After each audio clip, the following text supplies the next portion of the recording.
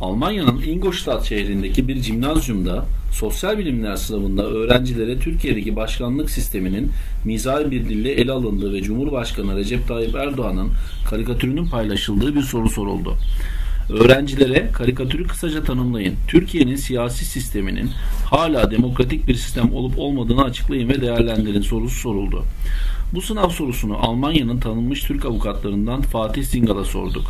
Fatih Bey, öncelikle yayınıma hoş geldiniz. Bir hukukçu olarak bu sınav sorusunu nasıl değerlendiriyorsunuz? Deniz Bey merhabalar. Yani bir hukukçudan ziyade bir vatandaş olarak diyelim. Tabii ki bu türlü kışkırtmaları göz yummamız mümkün değil. Bir nevi de alışmış olduğumuz çifte standart, azarlama, aşağılama, sürekli tepeden bakma. Yani inanın ki artık yani şok da olmuyoruz ama alışmış olmamız da ayrı bir ciddi bir vaka. Şöyle bir cevap vermek istiyorum. Son hafta seçimler gündemdeydi biliyorsunuz. Ve özellikle Alman medyasında hani bir nevi bir şok halinde şu şekilde haberler yaptılar. Yani nasıl olur da Almanya genelinde Cumhurbaşkanımız Sayın Recep Tayyip Erdoğan'a %66'ya varan bir destek oyu çıkar. E, Nedir bunun hikmeti falan diye soruyorlar ciddi ciddi. Çok basit. Yani bu türlü aşağılamalar, tepeden bakmalar, e, hoşgörüden oldukça uzak olup e, Türkiye'yi sürekli bir muz cumhuriyeti şeklinde göstermeler ve aynı zamanda da işte şimdi tekrar gördüğümüz gibi okulda da öğrencilerimize aynı şekilde bu duyguları, bu düşünceleri yansıtmaları bizim elbette ki tepkimize sebep olacaktır.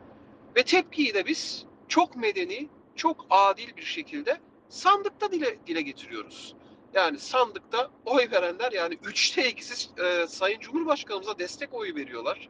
Bunlar akademisyen, üniversiteli, öğrenci, her tabakadan insanlardan mevcuttur.